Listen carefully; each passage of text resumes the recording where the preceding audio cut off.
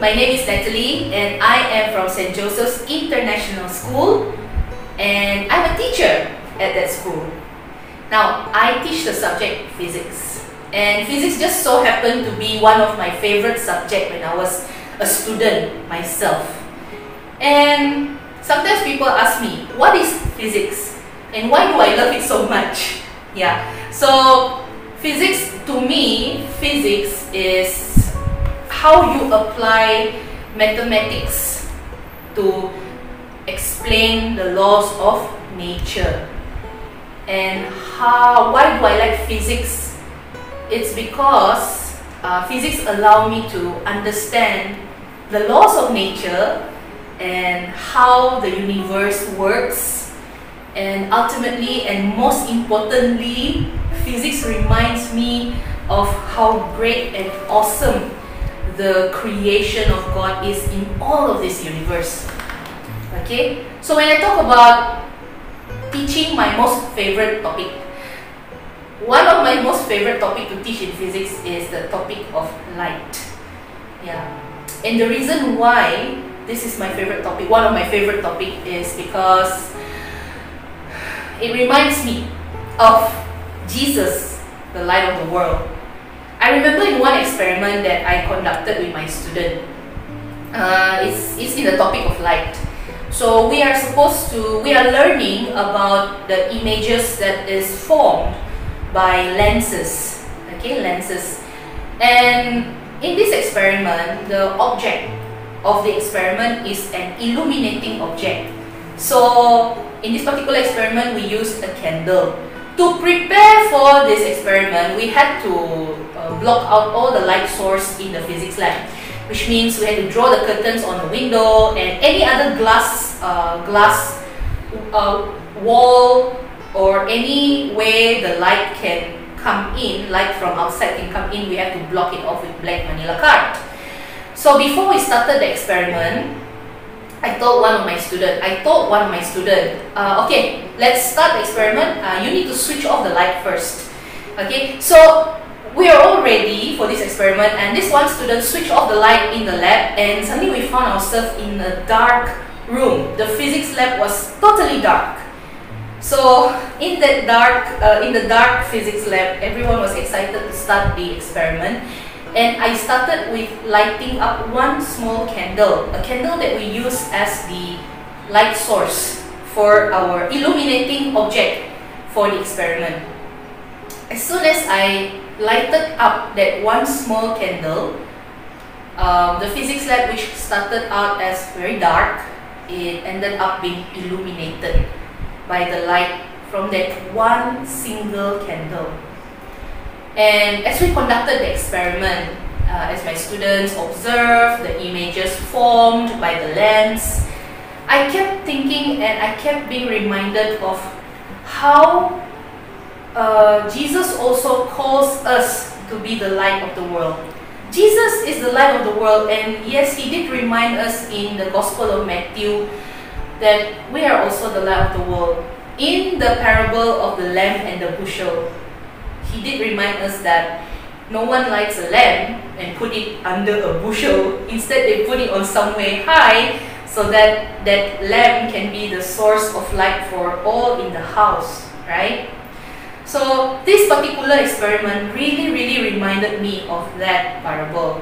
It reminds me that I also can be the small candle that we use in the experiment. Like when the candle was lighted, it illuminated the whole physics lab. I can be that candle. When I am lighted, I can illuminate any dark corners perhaps, in a sense that, let's look at the context of the situation that we are living in this year and since last year. I think you all can agree with me that since last year until this current year, it has been a very challenging and very unusual time that we live in, isn't it? Because I know a lot of friends and families and just people that are around me who are especially challenged and especially facing so much difficulty due to the pandemic, right? So ever more so, this experiment and this parable about the light and the bushel, this experiment with the small candle, it really reminds me that ever more so now, I need to be a brighter candle.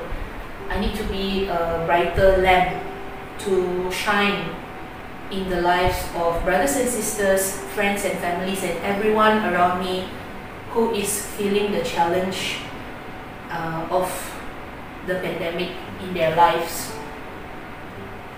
So Jesus being the light of the world reminds me that a single light source is all it takes to illuminate a dark space.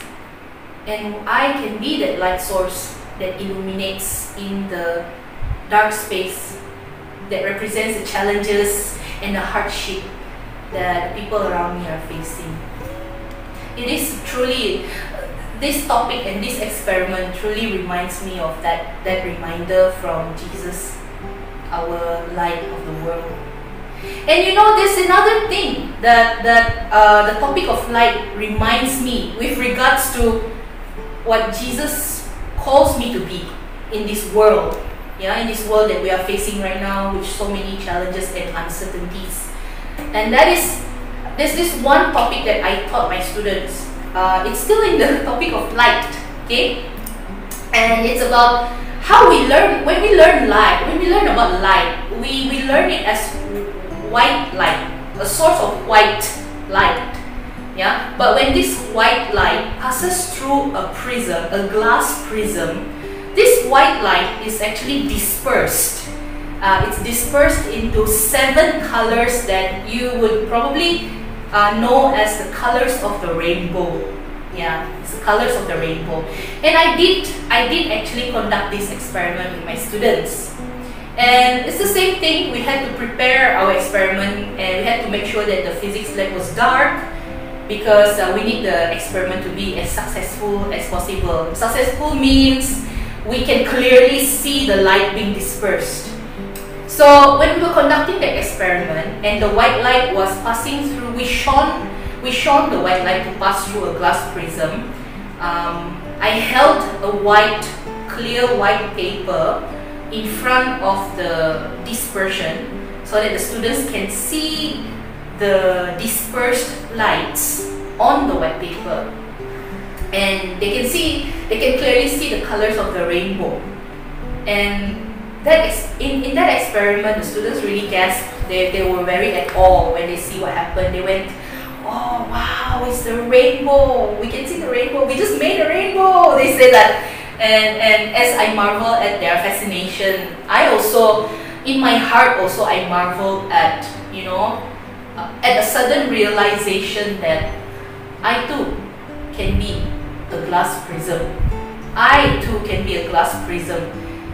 The white light that comes from Jesus, the light of the world, when it shines through me, I can be a glass prism to disperse that light to 7 different colors of light. And for me, this is a very important realization as I think about the fact that the 7 colors that the white light dispersed into, it can be the colors that represents love, that represents hope, that represents empathy, care, warmth, joy and happiness. Yeah, it represents all of these good things, all of these wonderful things that can clearly bring a smile to the faces of people that we see. So Jesus, the light of the world, when I think of him in this context, it also reminds me of that experiment with the white light and the glass prism. So in that way, I think about the fact that Jesus calls us all to be the light of the world so that we can illuminate for those out there, our friends and families, even people that we do not know, strangers, our neighbors, you know. We can be the light to them, to illuminate the dark areas in their life.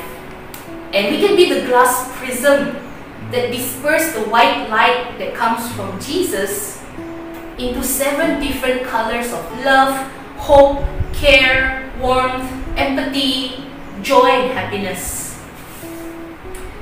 Yes. So all of this is what I am reminded of every time I think about the topic of light.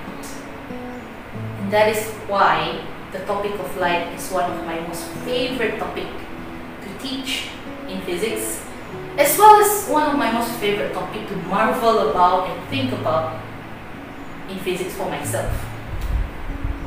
So, brothers and sisters out there, in the situation that we're living, not just in the situation that we're living in right now, but every day of our lives, let us continue to take up the call of Jesus. Jesus is a reminder for us to be the light to our brothers and sisters, to our friends and families, to our neighbors.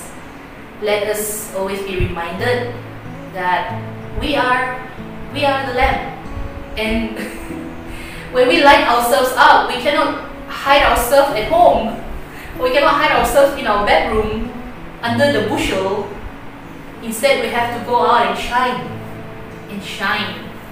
And instead of, and also besides being the light of the world, let us remind ourselves that we are glass prisms. Yes, with the white light coming from Jesus, we can be the glass prism that disperse into 7 colors of light.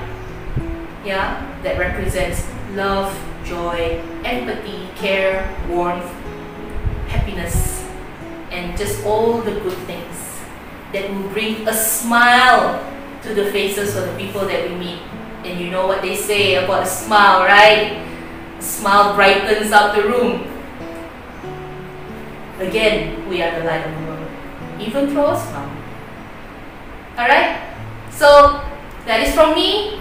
I'm Natallee from St. Joseph's International School, serving you laksa for the Jiwa.